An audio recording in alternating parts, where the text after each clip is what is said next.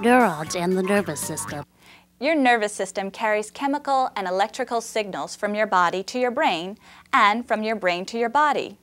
Before we can understand our actions, memories, and feelings, we need to understand how information from the environment gets into our bodies and how our bodies process it. There are two components of the nervous system: the central nervous system and the peripheral nervous system. The central nervous system consists of the brain and the spinal cord. The peripheral nervous system, on the other hand, contains the neurons that connect the central nervous system, or CNS, to the rest of the body. Information comes into our senses like our eyes and ears through what's called sense receptors. The sense receptors change environmental energy into electronic energy. Then they send it down a highway of sensory neurons to the brain. The senses talk to the brain through these sensory neurons. Next, we'll talk about motor neurons. Cut! That's neuron, not moron, you idiot. The motor neurons carry messages in the opposite direction, from the central nervous system to the muscles and glands. The brain talks to the muscles and glands through the motor neurons.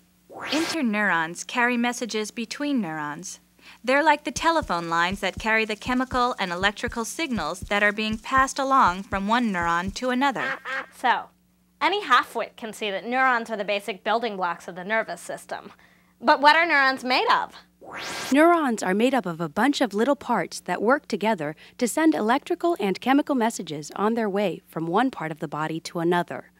First, the dendrites receive the neural messages coming in from other neurons. The message is then sent to the cell body and on through the axon, an extension of the neuron which carries the message through its branching fibers to the dendrites of the next neuron. A myelin sheath, which is a layer of fatty cells, insulates the axon, helping to speed the travel of impulses. To travel from one neuron to the next, the signal has to cross a synapse, the space between the axon of the sending neuron and the dendrites of the receiving neuron. The signal rides across the space called the synaptic gap, on chemical messengers called neurotransmitters. The chemicals acetylcholine and dopamine are examples of neurotransmitters which carry the message across the synaptic gap. Then they attach themselves to the receiving neuron. The neurotransmitter and the neuron must fit together like puzzle pieces. Neurons will fire an impulse when they are stimulated by some kind of electrical energy, like a stimulation from the environment or an impulse coming in from another neuron. The impulse is a quick electrical charge called the action potential. Neurons never fire half a shot, so to speak. So the nervous system is a way your body's parts communicate with each other. The peripheral nervous system, or PNS, sends signals from the body to the central nervous system, or CNS.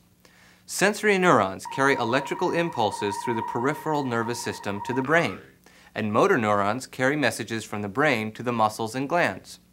Interneurons, they carry messages between neurons. Neurotransmitters like dopamine and acetylcholine are chemicals that carry the message across the synaptic gap between one neuron and the next.